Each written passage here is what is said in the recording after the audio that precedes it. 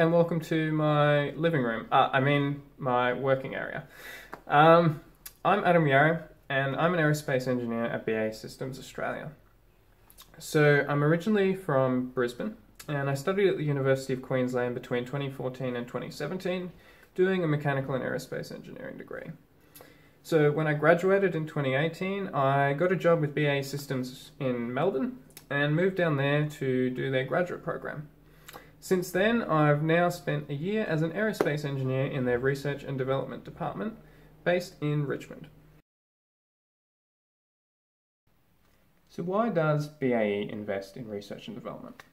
I guess I thought I would answer this by going into a bit of the history of BAE and its prior companies within Australia and seeing how that research and development has impacted our future work. So I guess the typical example is the development of NULCA. So NULCA started out as a concept at DSTO, and through some industry partnerships and some research and development, turned into what we see today, which is a hovering rocket EW seduction mechanism for stealing away anti-ship missiles from your ship. Now this product that we see today was the brainchild of some very low TRL technology that was grown through research and development into something that we can now use as a capability and sell to not only the Australian Defence Force, but also the global market. So I guess in a more recent time scale, BAE Systems in the early 2000s to 2015 was investing in autonomous capability. So we did a lot of concept demonstrators for both air and land vehicles, and based on that capability, we then secured work with the Loyal Wingman program doing some of the autonomous systems for that. And this continues to be an area which we're leveraging and growing within our research and development team. For example, with the M113 project. So another key area which BAE has recently been investing into in the past was the area of hypersonics.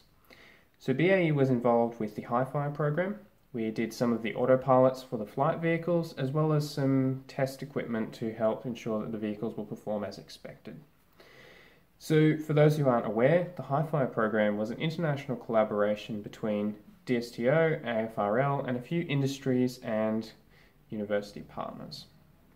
Ultimately, this program was doing some fundamental research into the hypersonic flight regime, which now has given us an internal capability to work with hypersonic systems.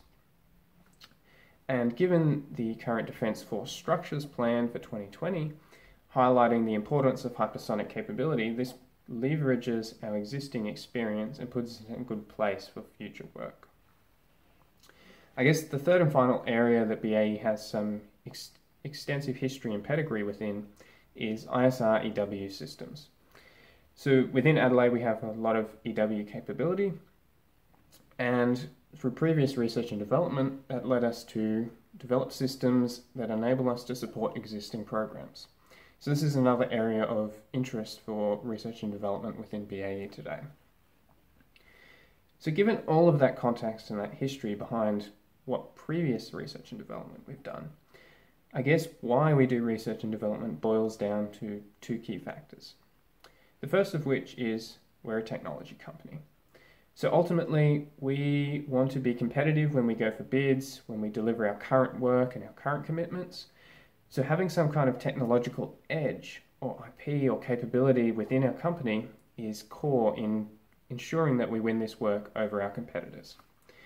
So that's why BAE's R&D team is focused on taking technology which is low TRL from research labs, universities, startups, and maturing it to a level where we can inject it into our delivery business to improve efficiency or give us that capability edge for when we go to bid for future acquisition programs. So I guess the second factor as to why we do R&D comes down to the fact that we're a defense company. So not only do we develop technology, but we develop technology for the Defence Force, in particular the ADF primarily. So it's our responsibility to help the ADF have the capability that they need to deliver their jobs successfully when they're deployed, whether it's into a battlefield, whether it's disaster relief, it doesn't matter. Our job is to provide the ADF with the cutting edge capability so that they have the best chance for success. So I guess That, combined with our needs as a technology company, is why we're driving towards doing research and development more and more. So what exactly is my job?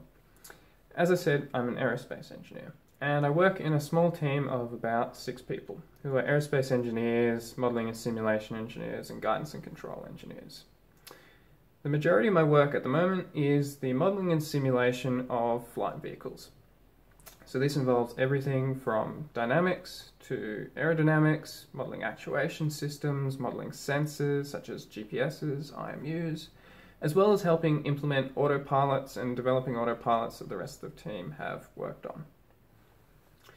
So I spend about 90% of my time developing these tools and models within C++. And the other 10% is split, I guess, between MATLAB and Python, with mainly MATLAB used for sort of data analysis, input-output. Now, relative to university, I studied as a mechanical and aerospace engineer, so my coding skills were roughly sort of Python levels. But as part of my role now, I've learnt C++ on the job and implement it now on a day-to-day basis. I guess in terms of other skills that I've used from university, because of the work I'm doing at the moment is around flight vehicles, a lot of my aerodynamics work, so stability analysis, sort of understanding roughly how aircraft work and what you should expect in certain scenarios.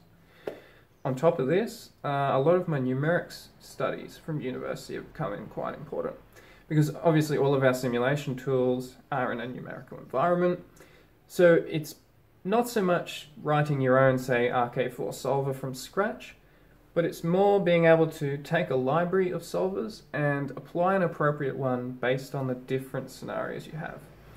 Sort of this justifying of assumptions and understanding the core mechanics behind what you're doing, as opposed to implementing it in first principles. Otherwise, I spend a little bit of time doing documentation, which is nice. Relative to a sustainment or production project, R&D typically has lower documentation requirements, but it's still there. And on top of that, there's also still testing requirements. So unit testing of code, verifying your results make sense, and ensuring that your product meets the requirements of your customer. So, how did I end up in the research and development field? It's a bit of a long story, but I'll keep it short for time's sake. Essentially, I started as a graduate with BAE in 2018, and as part of the graduate program we have 6-month rotations and some graduate modules where you meet up with other graduates from across the country and do some soft skills development. So at those graduate modules I met Ed Mathia, who was the current Aerospace Futures chairperson for that year. Now, Ed convinced BAE HR to send along some professional engineers and some graduates to the conference that year, which I was fortunate enough to attend. And while I was there, I was talking with some of the professional engineers, and I met one guy called Andy.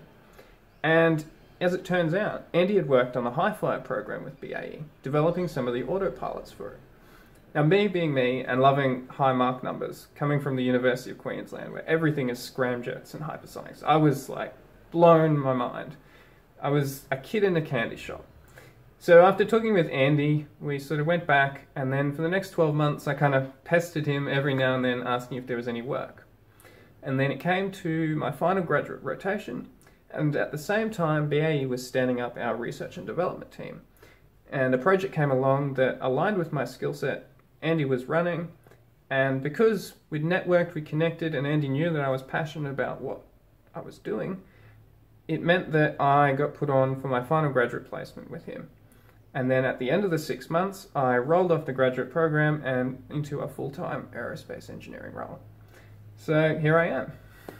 So based on my progression into the research and development team at BAE Systems Australia, if I had to give one piece of advice to others on how to get into this field or how to pursue a career in this area, I think it would be to always keep learning, and to be willing to learn new things, and to be very adaptable in how you operate.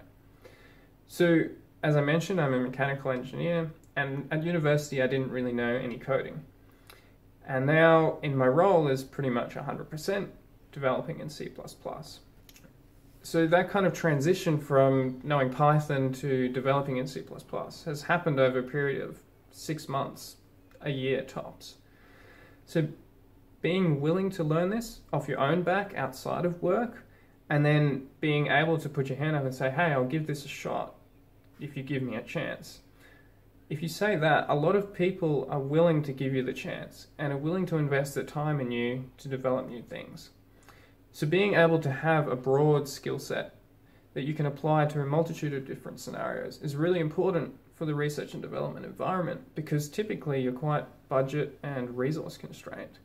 So if you're the jack of all trades who knows a little bit about everything, or enough to be dangerous, but also knows the kind of people who are the experts in the field that they can draw back upon when you get up to areas which you don't understand. So combining that sort of eagerness to learn with knowing who you can rely on to help you get to where you need to be would be a great asset if you want to go into a research and development career. Or at least, I think that's how it's worked out for me.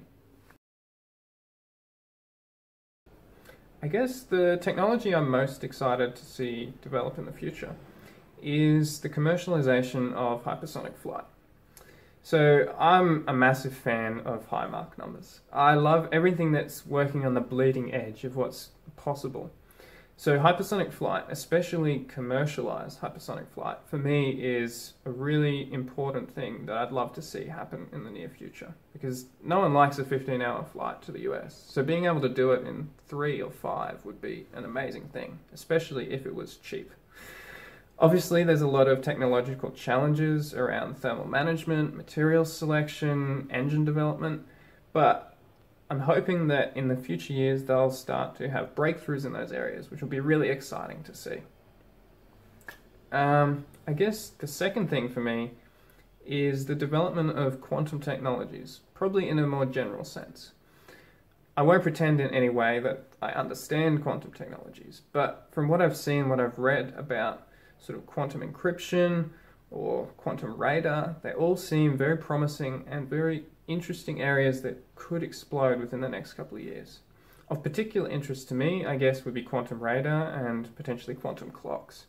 With quantum clocks, you have highly accurate sort of timing systems, which means highly accurate INS systems, which are great in GPS-denied environments. And on top of that, quantum radar, I remember going to a Burt Rutan lecture, and he said everything was stealth before radar. So I feel like there is the potential for quantum radar to be the next thing that sort of levels the playing field in terms of stealth technology, which is a really exciting and scary place to be in the near future. I guess in terms of any final advice I would give to my past self, I guess there's 3 things I'd probably say. The first of which would be to enjoy university more and to get out and do things that weren't just my degree. I didn't really join any clubs. I didn't get to experience the university lifestyle as I would have liked when I did it. I had good grades, which helped me get my job, but at the same time, I felt like I missed out on that hands-on experience that you get from joining or doing things such as AYAA or Formula SAE. Things that inherently, unfortunately, cost a lot of money to do by yourself once you start working. The second thing would be to get a graduate job that allows you to rotate around in the first 2 years. So I was fortunate that BAE Systems graduate program does this, and I'm a great advocate for it. Because when I left university, I was fairly certain that I wanted to do a specific thing. But as it turns out, when I went to work, doing that thing was not how I enjoyed it at university. So being able to move around not only exposed me to the broader business and gave me a lot better understanding and lots of networks and connections, it also helped me refine what I actually enjoyed doing and helped me end up in my role that I am now, which I really love, and I'm so glad I ended up there rather than just sort of going straight down into a very niche field immediately. I guess the third and final thing would be to get a hobby outside of engineering. So I didn't realize this until quite recently, but having a hobby outside of engineering is good for de-stressing, having something to talk about at the pub with your non-engineering mates. So overall, it's just a great thing to have that unfortunately I didn't learn until COVID has hit, and I've realized that I've work far too much. But apart from those three things, I think it went pretty well.